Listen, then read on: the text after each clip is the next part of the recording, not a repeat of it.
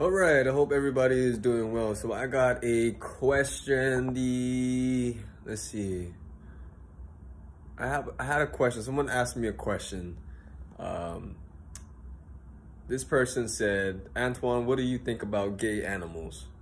So I honestly think that is a really stupid question. But I went ahead and answered it anyway because I don't know this person's state of mind.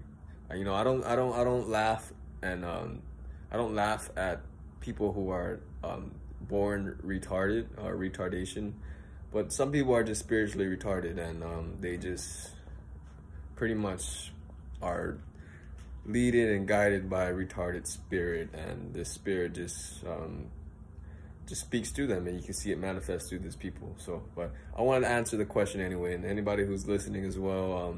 So this was a question: what do you think about gay animals? So, what do I think about gay animals? So let's think about what the Most High thinks about gay animals, or gays in period. Let's see. The Bible speaks that homosexuality is a abomination. So if it's an abomination, God, he disagrees with it. You know, he didn't make gays. It was a practice done by humans that they practice, I would say daily, or however, I don't know, however they practice it, or a lifestyle for them. I guess they like it and they just went on with the lifestyle. So, but the Bible does speak that it is an abomination, because in the beginning of time, God created the animals, and he created them in pairs. He created them both male and female. He didn't create them male and male, or female and female. He made the female for the male, for the human race, and for the animals as well.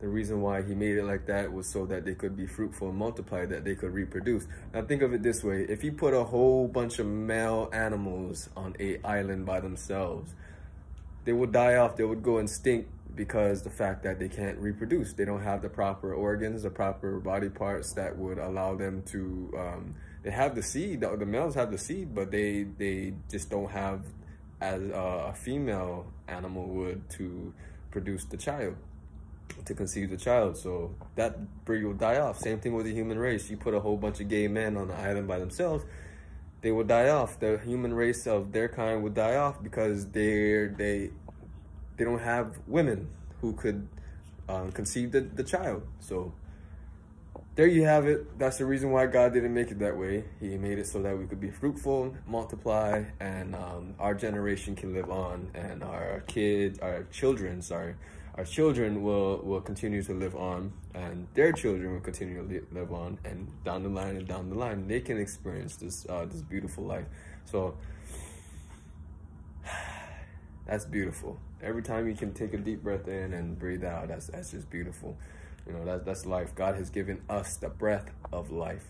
Just like when he breathed into Adam, he breathed into him a living soul. So be grateful for that, you know. Be grateful for those things, and stop believing what everybody says. Go search out the truth for yourself and see the reason why God made things a certain way, in certain order, because God is a God of order. He's not a God of disorder. Everything he makes is in order, just like the sun rises and then the sun sets, and then the moon rises and then the moon sets. You know, there's all order. The sun doesn't want to be the moon doesn't want to be the sun. God made the sun, the greater light, for the day, and the lesser light for the night. So there's all order, reasons why he made that, for signs, and it's for all things. I won't say for all things, sorry, excuse me. He made them for his reasons, his beings, the reason why he made them. Talks about that in the Bible. But don't want to get too far off in the topic. So what do I think about gay animals?